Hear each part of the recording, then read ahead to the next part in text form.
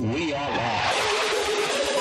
Raven, the GS, Joe, 1/3 of the Southern Sam, the legend behind the check-in. We are live, guys. I'm Sam, Mr. Blitz Tech. And I'm Raven, the GS. I'm Joe, 1/3 of the Southerners. And welcome to another movie review. The only place where your host will sit through here, talk about the movie, but he fell asleep in the movies. Martin. And today we have Glass. So, how's everybody doing today? Shattered. I see you. I see you. But you don't do no work, so you shouldn't be shattered anyway. So I'm alright, man. I'm good. Good. I'm good. Good, man. yeah. Chilling, man. Ready for another? I'm feeling like the rage? man. I'm feeling like the man is still. I'm feeling unbreakable. That just means you've got split personality. So that's mad for you. Still. To be honest, makes sense. Split is my favourite out of the three. So it does make sense. But let's get on with this. So this is a drama fantasy / superhero. So directed by M. Night. I'm not gonna say the last Shyamalan. name because man don't want to get roasted. And so the cast: James McAvoy, Bruce Willis, Anya Taylor-Joy, Sarah Paulson, Samuel L. Jackson. You gotta say his name while shouting. And this movie was released in January 12th in Alamo and came out sometime we watched last week. Yeah, so 13th, 12th, 13th, something like that. Was it a cinema screening? Yeah, Unlimited. Yeah, Unlimited. Shout out to Team Unlimited. Like and screening and then release day. the next day. Because they gave it to us. The Unlimited screening is the release day in America, so we got Unlimited screening, and then they got released in the UK the next day. Calm. So synopsis. I'm going to try to keep it as short as possible.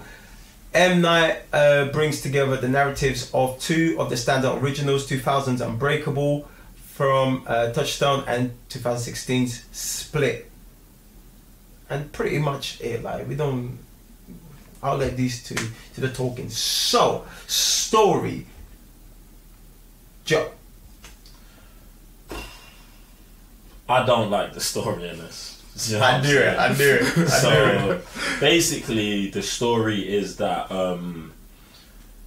Bruce Willis's character, who is found out to be a very strong individual in the movie Unbreakable, is on the hunt for James McAvoy's character from the movie Split. They meet in Mr. Glass, and they get incarcerated. Samuel L. Jackson's character, Mr. Glass, has already been incarcerated from the movie Unbreakable, and there is a doctor who is trying to persuade them that they're actually not superheroes, they are just regular people who believe they're superheroes. That's the story. And what's crazy about it is, on face value, sounds good, and I like it, but I feel like the execution and where they take it in the movie, I didn't like at all. I thought it was a bit drawn out, and it got pretty boring at times. So Hence why I was asleep. I mean, I'm not gonna say that's why you was asleep. You could have been asleep because you was up editing till 5 a.m. Do you know what I'm saying? Or you could have been asleep because it was boring. So I'll let you tell them why you was asleep. I didn't even know why I was asleep. I just all I remember is just waking up about 10 times and I just couldn't keep up. But Sam, tell us about the story. Story I liked at the beginning, like the way they kind of, like you said, Bruce Willis was like this overseer hero helping like people out there and whatever, and then he's trying to like do good with his powers, and then from there it just kind of just dwindles down into like story makes less and less sense. The movie goes on, and I just didn't like it by the end of it, to be honest. The way these three characters meet up, like just the whole subplot, main story, I can't dive into it too much because it goes into spoiler territory, but it makes less and less sense the more and more they speak. The story was a bit just all over the place. Yeah. Do you know what I'm saying? The character that ties them together, a bit all over the place. That makes little sense too, right? Even the characters they bring in as sidekicks to our three main characters. Pointless. Absolutely wasted. Why? What? Nah, like I'm like M Night Shyamalan is back to his old ways, isn't it? No. I'm not going that. Did you write this? Yeah, you did. Yeah, Brother, I'm not going that deep on the movie. Do you know what I'm saying? I'm not going that deep. If you wrote this, it says a lot. Bro, it says a lot. Alright, let's go on to the next thing. Alright, let's go. Alright, so acting. Alright. Can I just say, for the only thing I remembered, Bro, yeah, go on. Split, like right at the beginning, bro. He upped the levels with the whole characters. James McAvoy went nuts, bro. Like from what I can remember, I was spazzing out, and that's all I got to say about characters. And that's the only thing I'll say. Not the only thing I want to say, but like the acting overall is fine, innit? Do you know what I'm saying? James McAvoy is the standout. Do you know what I'm saying? But he's the standout because pay attention. He's the standout because he's got the most to do. He plays 24 characters. Do you know what I'm saying? He's got an advantage. Do you know what I'm saying? He's got 24 characters who have 24 different sets of dialogue, and he portrays them amazingly. So a question: is it fair to say that he's up the level, like with the characters from Split? Because from what I can remember, like, do you guys remember? I was spazzing out when he was like right at the beginning. I think it's the same scale. Yeah. Like he portrays them so well. Yeah. Going in and out. There's a certain scene. I'm like, how are you doing that? See, and that's the thing that gets upped. Yeah. Not his portrayal of them. His portrayal of them is the same. It's the way they use it. Do you know what I'm saying? And even the transformation. We never had that, and that's what's better. The transformation, the switch, boom, boom, boom, boom, boom. That's the best thing. I want to talk about Bruce Willis, yeah, because he's your favorite. He's my favorite, and of the 3 movies, Unbreakable is still my favorite. And I feel like they just relegate man to doing nothing in this movie, fam. Do you like? He does nothing, pretty much says nothing. He's just like walking around in a trench coat, fam. Like the whole like. So he just became an icon, like with that. He's just that trench coat. That look. Yeah, he was that from the first movie. Well, obviously from his day job, yeah. Yeah, but like, I felt like they didn't use him, and I thought Samuel Jackson was good. I was going, but what? I thought. You talk about relegation. Anyone that got relegated is Samuel L. No. Freaking, what did they call? They did whatever to him throughout the whole movie, and the then bottomized him. Yeah, and then only the 3rd act or whatever act he like wants to do. Whatever. I'm like, we got Samuel L. Yeah. And you want to do the least because he just stuck to a wheelchair or because he can't walk or whatever. I'm like, nah, this man wrong. And this is where I disagree because McAvoy had the most to do. Bruce Willis had the least to do. And Samuel L. falls right bang in the middle. Yeah, I hear what you're saying, that for half of the movie, he's doing nothing.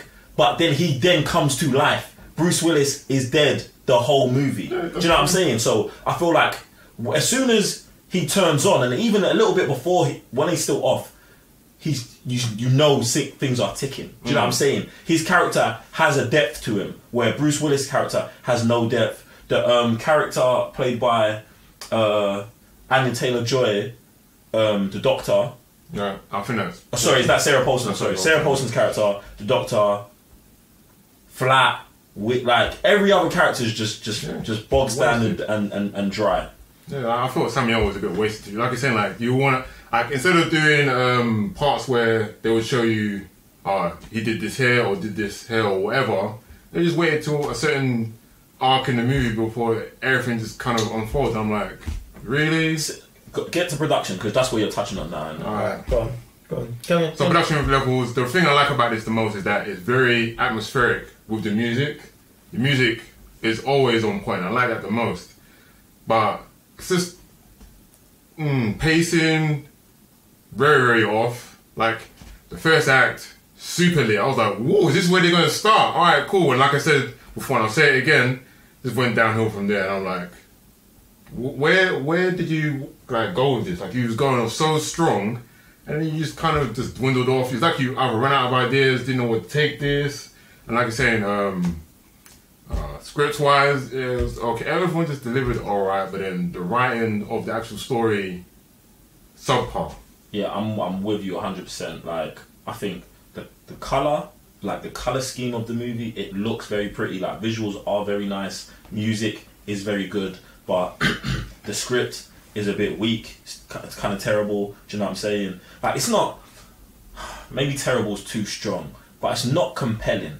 It's not as compelling as Split or Unbreakable. Exactly. Do you know what I'm saying? It's just like, I had to do this. When I would have preferred, personally, just take another 10 years and do Glass when Glass is supposed to come out as instead of, I've got to capitalise on the reveal at the end of Glass the next, like, within 2 years. So I was really let down, man. I was really let down, because obviously I was saying before, if this movie's lit, this goes in the history books, one of the best superhero trilogies ever, fam. And this, to me, is so bad, not bad, but like, it so doesn't live up to expectations that this just becomes like just some good, just 3 good movies.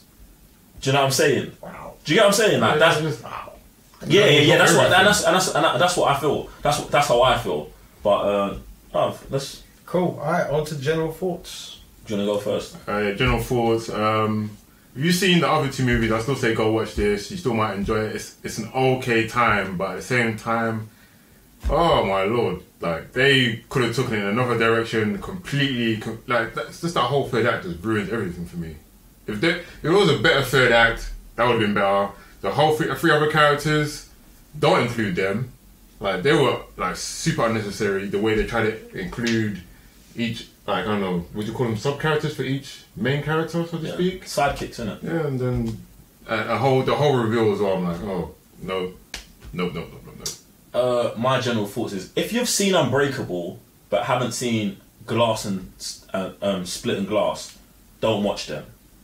If you've seen Glass if you've seen Split and really like it, watch Glass. Do you get what I'm saying? I feel like these 2 movies, because McAvoy, if you like Glass, you might like this because McAvoy carries the thing. Do you know what I'm saying? But if Unbreakable, like me, is your favourite, Just stay there. Just keep that, and don't get it, like, do you know what I'm saying? Don't water it down. Because me personally, I didn't love Split. I thought Split was alright. I think McAvoy goes hard in the movie, but generally, I didn't like it. Do you know what I'm saying? Because of, I don't know if this is the time to talk about it, but if the whole superhero thing. As soon as, and this is what I really wanted from Glass, I wanted Glass to show that they actually wasn't superheroes. I thought that would have been the latest thing ever. Do you know, instead of going the other way where it doubles down on what it was doing. Even though in our trailer reactions I said they have to double down one way or the other. Do you know what I'm saying? So I don't know. It is, like Sam said, it's a good movie. It's alright. Do you know what I'm saying? Like, you can enjoy yourself. It's not terrible or anything like that, man.